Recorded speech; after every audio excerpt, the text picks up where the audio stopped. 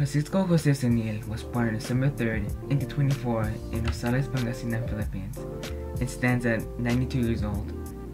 Graduating from the University of Santo Tomas in 1945, he began his writing career, specifically the Rosales Saga, in which it consisted of 5 novels: Dusk, Tree, My Brother My Executioner, The Pretenders, and Mass.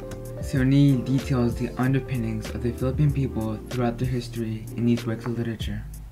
Back in the 16th century, Spain colonized the Philippines in the name of King Philip II.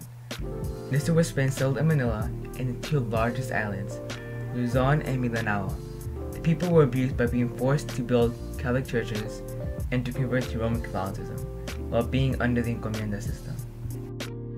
This is where Sionil drew inspiration for his novel Dusk, emphasizing the cruel relationship between man and state, peasant and ruler, to the journey of an Ilocano man named Istak, where he studied in the churches and gained knowledge that his peers didn't possess. However, he was kicked out due to witnessing the hypocrisy of the church. Thus, his family had to take apart their village and relocate, forcing them to face the social injustice ahead of them. The Spanish-American War in 1898 saw the shifting of colonial power from Spain to the US, where life in the Philippines had no change, ruled under the interests of foreigners.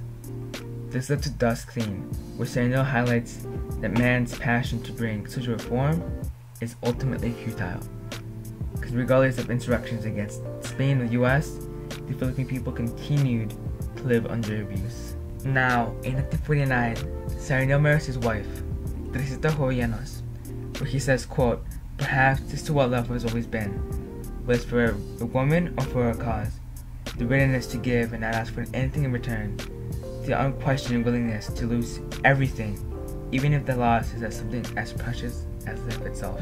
End quote.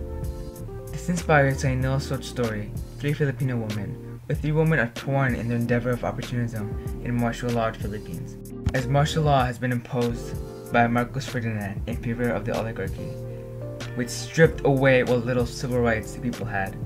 Thus, Sionil has witnessed the rise of social amnesia, as the Philippines, after American rule, continues to face social injustice. It is by these historical and personal events that Sionil establishes Solidarity, a magazine and bookstore meant to capture current and past affairs and deals in the arts that is meant for the masses to see and to be cured of their widespread social amnesia.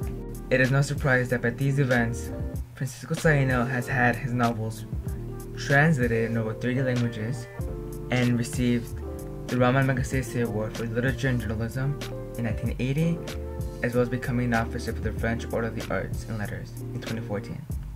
Truly fighting against social amnesia that has been corrupting his people this entire time.